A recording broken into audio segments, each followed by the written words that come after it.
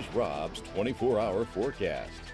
Well, much quieter weather this evening. Temperatures cooling off and dropping nicely. We're at 66 degrees. That dew point at 43. So humidity coming down nicely. A west wind at 11. And now no gusts in the area. So that is good. Visibility good out there as well. Temperatures in the mid 60s across the board. But one thing holding up the temperatures from dropping too quickly, we have this cloud deck that moved in during the course of the evening. This will stay around for a few more hours, but will gradually thin as we head into the overnight hours, allowing our temperatures to get down into the low to mid 50s by tomorrow morning. We'll go about 54 for a low in Lafayette, and then tomorrow mostly sunny, breezy day once again. Not as gusty as today, though. We'll see temperatures getting into the 60s tomorrow afternoon. We're going to see another round of clouds, and depending on how thick that cloud cover is, we might be only in the low to mid 60s versus mid to upper 60s. But I'm going to go about 67 or 68 for the high tomorrow. So we'll start off with sunshine,